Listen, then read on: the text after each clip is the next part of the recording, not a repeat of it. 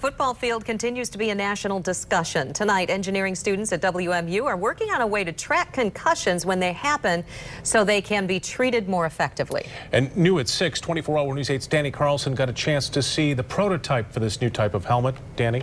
Brian and Sue, we got inside the lab today to see a version of the helmet that measures hits. And just to give you guys an idea, a high impact is about the equivalent of running your head into a wall at 20 miles an hour. Concussions on the fields of West Michigan are a reality.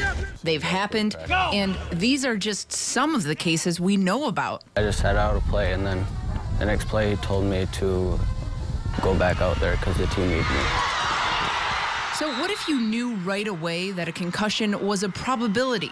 Some engineering students at Western Michigan University think they can solve or at least track the big concussion problem with this small batch of flexible sensors. These are individual sensors that can map the force or impacts felt in the sports field. This is just a lab prototype. The finished helmet will have sensors all over the inside that will track in real time and send to a smartphone app where and how hard a player gets hit.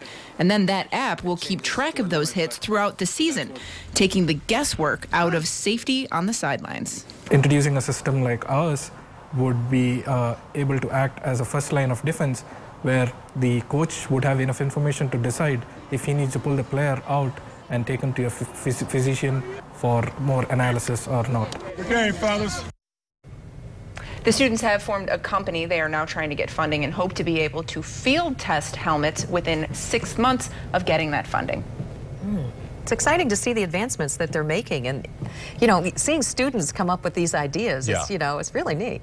Yeah, and it's really, as I was telling you guys during the story, the real breakthrough is that the sensors are able to be so flexible, so you can actually just put them inside of the helmet, get that real-time data. They're still thin enough. People will still want to wear the helmet, so they'll still be comfortable. So that's really the breakthrough that's exciting. And all that information. Great. Yep.